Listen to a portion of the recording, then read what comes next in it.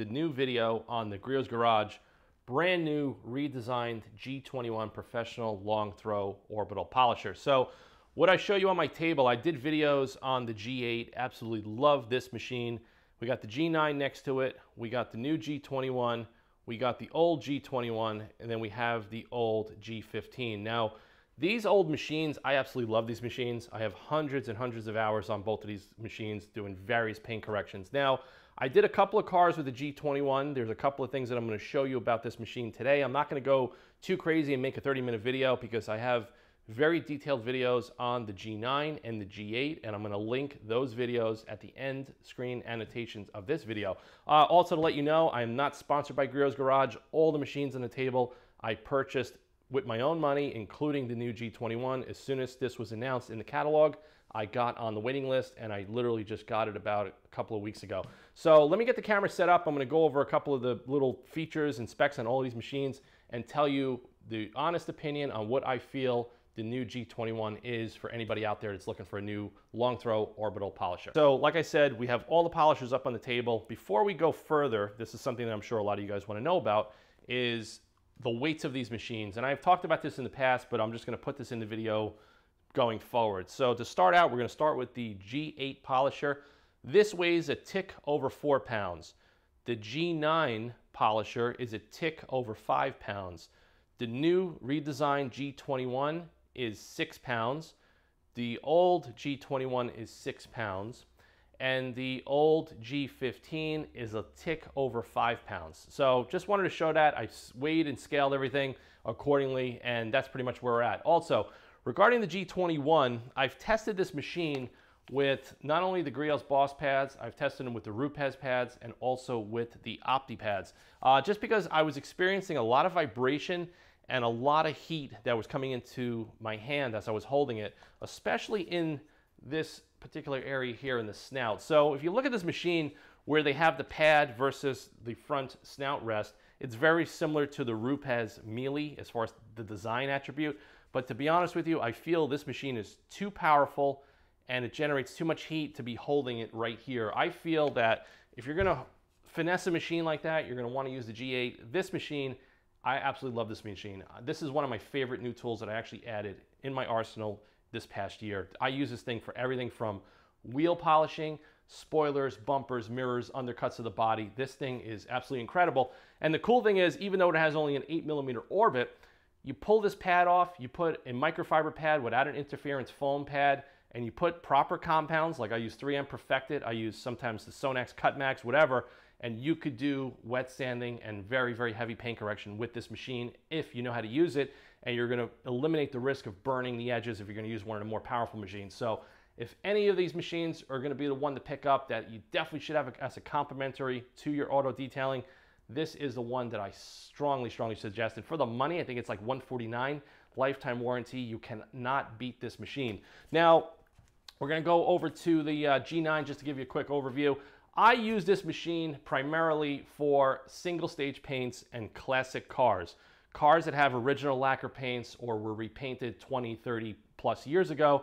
I'll go to this machine because I want to take the least amount of paint off those cars when I do a paint correction. So I like it. It's light, it's smooth, it does the job. I did a great video on this and you guys should check that out as well. I think if you're a beginner or if you're someone that owns collector cars or vintage cars, or you're going to work with single stage softer paints, this is definitely the machine I'm going to recommend for you out of the box. I think you're going to love it.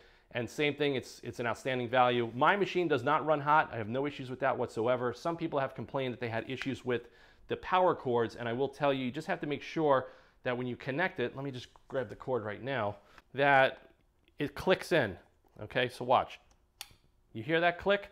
So if you put it in and it doesn't click, you may have an issue with the cord, but to be honest with you, it's plastic. You got to just let it wear in a little bit. And of course, depending on the temperature range, it's going to be easier and softer. Now it's about 95 degrees in New York, so it's nice and pliable.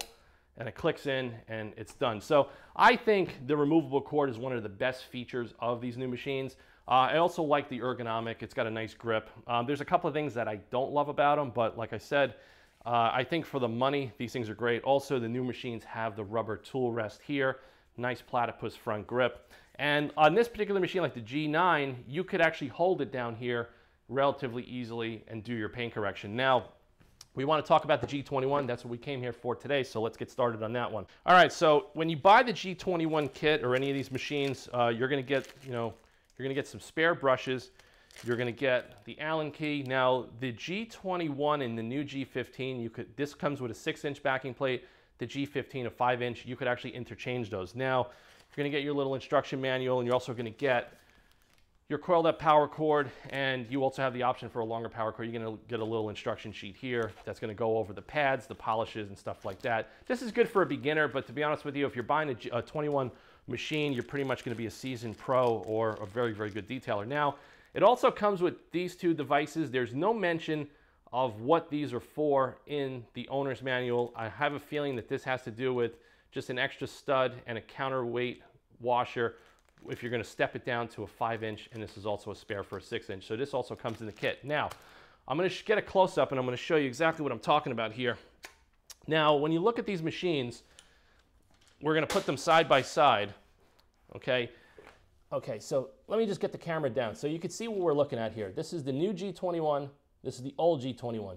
You see the difference between where the pad is here and where it is here.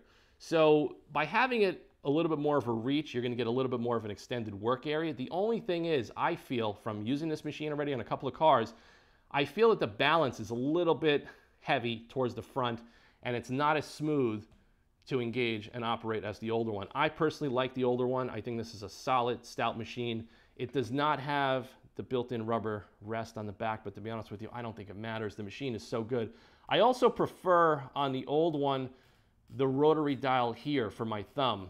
Now, if you look at the new one, it's got it on the side, and to be honest with you, I think when you're holding the machine, I think here is just a better ergonomic than here. That's just my personal opinion, and that's my personal preference.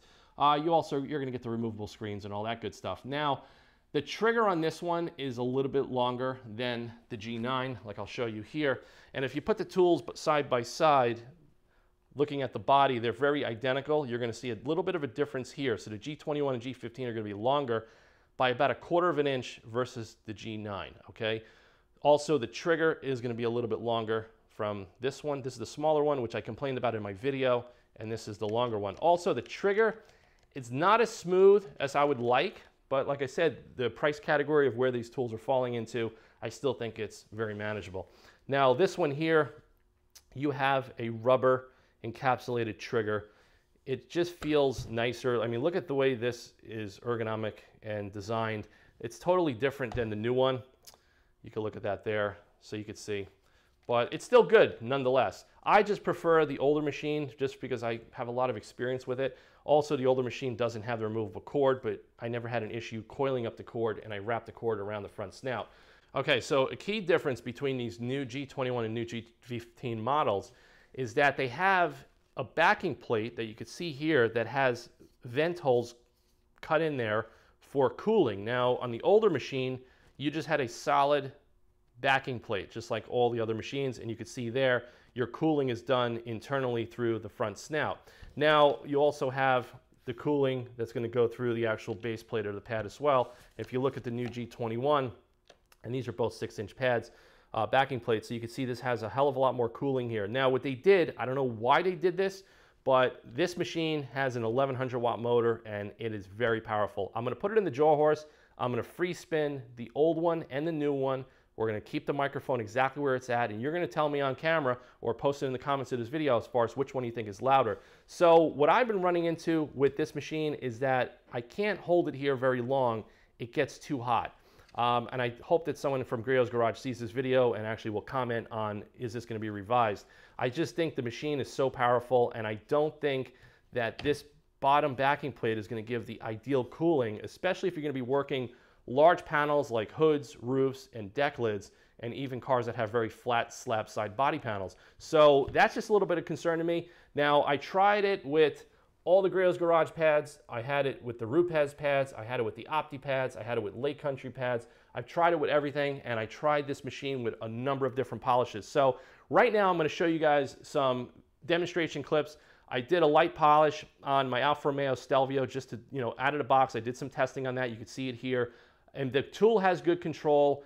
The noise could be a little bit smooth, quieter, and the vibration definitely could be a little bit less. So for when I was working on the Stelvio, I just used the Griots Garage Perfecting Cream. That's the one that has the yellow pad with the yellow icon on the bottle. Now, I also worked on a silver F-150 pickup truck. I did that as well. I used some Sonax Perfect Finish on that, and I used an orange and a white microfiber pad from Meguiar's on that truck. Now, also, you'll see some clips here. I also did a brand new Mercedes-Benz E-Class, and I polished out the trunk, I polished out the quarter panels, I just gave it a good once over. It's a brand new car for a good customer of mine, and it came out phenomenal. Now, the results speak for themselves. The machine will do the job, and like I said, I just gonna be honest with you, I just prefer the older design versus the newer design because I feel that the older design has more control, more balance, and I just think, you know, for me and for what I've been using it for a number of years, I'm just more used to this machine. Maybe over time, if I get more time with this machine, I may become to love it. But usually when something new comes out, like what do we all do? We like, hey, I want to upgrade immediately. So a big part of me was going to sell this machine on my web shop. And I was like, you know what? I'm not going to go put this for sale yet because I love these machines so much that I didn't want to risk letting one of these go if I didn't love these machines. So for the most part, the G8 I love, the G9 I love all these old machines. I'm not keeping them. The G21, like I said, I think I'm kind of mixed bag with this one right now. I mean, I like it, I don't love it, I don't think it's perfect, and I am gonna possibly definitely sell this. So if you guys want a brand new G21 that was just a demonstration unit for the Auto Fanatic video, go over to my web shop and feel free to check it out in the web shop because I will put this for sale for about half the price of what you're going to pay for it, and it's going to be brand new, lifetime warranty card never registered as well. So one other thing I want to show you guys in the video, let's lock both of these units, this one here and this one here in the jaw horse. All right guys, so I got the new G21 locked into my jaw horse. The camera and the microphone are fixed. So I'm going to let it free spin and you guys could make a determination as far as which one you think is smoother and which one's louder. So here we go.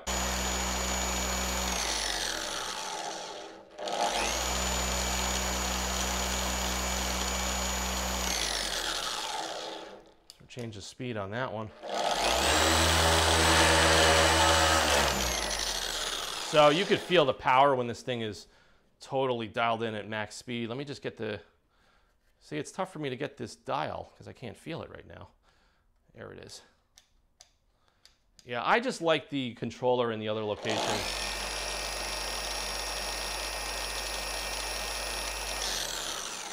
All right, so let's switch machines. So here's the older version of the G21. Let's hear that one.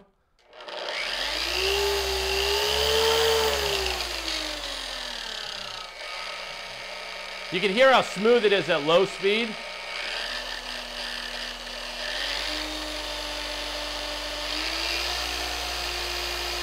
Audibly, it's much smoother. You can hear it.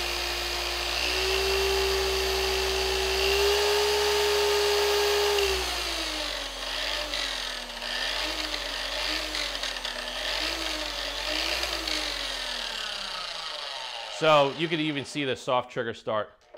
You know, it's got that little bit of a delay. This machine is totally solid. You could definitely hear it on the camera. I could definitely hear it because I'm shooting this video for you guys, that the older motor design and the older design in general is much more refined, much smoother. That's just my personal opinion of using this machine. So let's wrap this video up right now for you guys and I'll tell you my final thoughts. And like I said, I didn't want to go into too much detail because a lot of the stuff I talk about in my other videos, and I highly suggest for anybody that has not watched any of those other videos, watch the video on the G9 and also watch the video on the G8. This is one of my new favorite machines. I absolutely love these two side by side for collector cars and some of the specialty stuff that I work on. These are my machines that I go to when I don't want to go too aggressive. Now, the G21, like I said, I kind of get what they did. They took the existing tooling of what they had when they came out with the G9 and they kind of just readapted it to the larger, more professional grade machines. Now, there's no doubt about it that this motor is damn powerful. This is a very stout machine. There's a couple of things I don't love about it. I prefer the thumb dial over here. I also prefer the smoothness of the older machine, and I also prefer that the older machine runs cooler. And I don't really think that this is something that's needed on a larger professional machine like this. I think, you know, pro detailers that are gonna be using this machine are gonna know how to use the machine and control it just through the front snout alone and through the proper pad and compound and polish selection. Also, like I said, something that I just noticed is this is their new backing plate design. This is proprietary to what they're doing because they changed the design of the cooling mechanism. You can see it in there.